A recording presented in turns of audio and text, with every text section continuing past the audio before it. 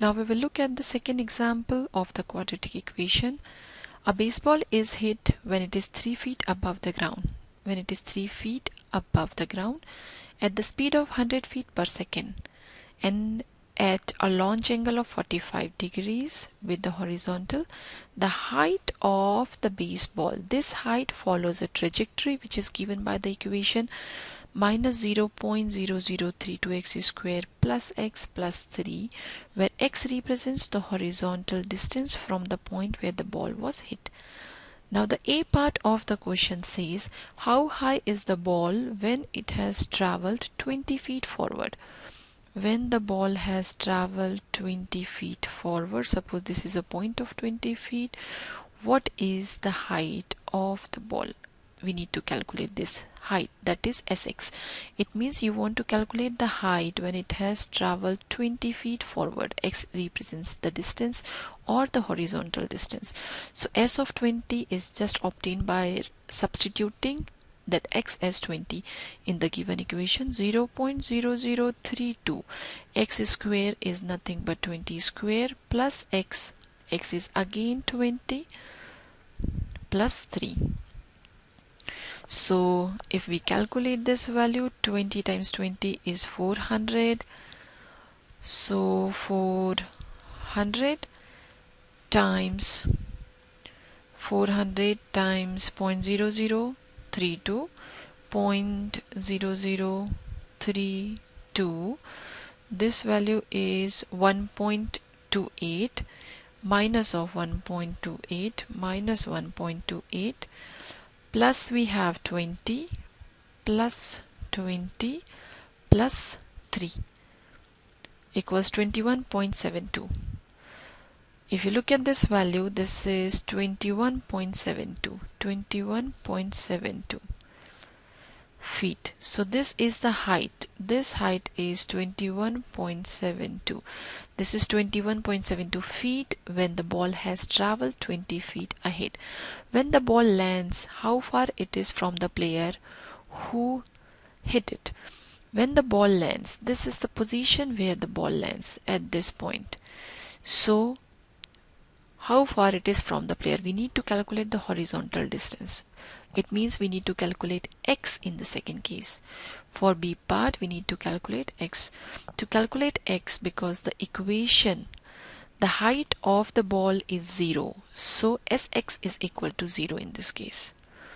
Sx is given as 0, and you already know that the value of Sx is 0.0032 minus x square plus x plus 3. This is the equation, and if this value is 0, we need to calculate the value of x. By using the formula method, we can calculate the value of x easily.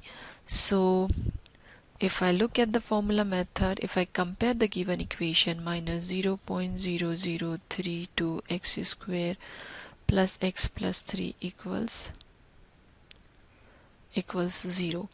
So A is minus 0.0032, the value of B is 1, and the value of C is 3. So if I want to calculate x using the formula minus B plus minus under the root of B square minus 4AC over 2A, this gives me minus 1 plus minus under the root of b square. B square is 1 square minus 4. A is given by minus 0.0032. C is times 3 over 2 times 0.0032. So it's minus 1 plus minus under the root of 1 plus 4 times 3, 12 times 0.0032 over 2 times this value, that is 0.0064. So there are two values of x, x1 and x2. x1 is minus 1 2 times a is negative, so this value will be negative. You have under the root of, if I calculate this value, 12 times 0.0032, 12 times 0.0032 equals plus 1, this square root of it, 1.019. So this value is, so the value of x 1.019 means 1.02. So the value of x1 is minus 1 plus 1.02 over minus 0.0064 is the first value if I consider the positive sign, and this value being negative, we need to ignore this value, so the distance cannot be negative, so we are ignoring this value, and the second value is calculated as minus 1 minus 1.02 over minus 0.0064, and this value is minus 2.02 over minus 0.0064.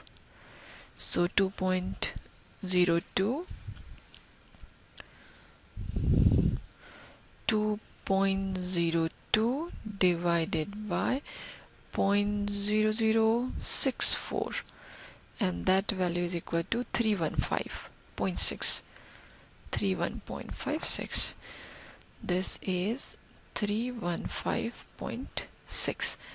This is the horizontal distance, so this is this much feet. So when the ball reaches the ground, it will be 315.6 feet away from the person who is hitting the ball.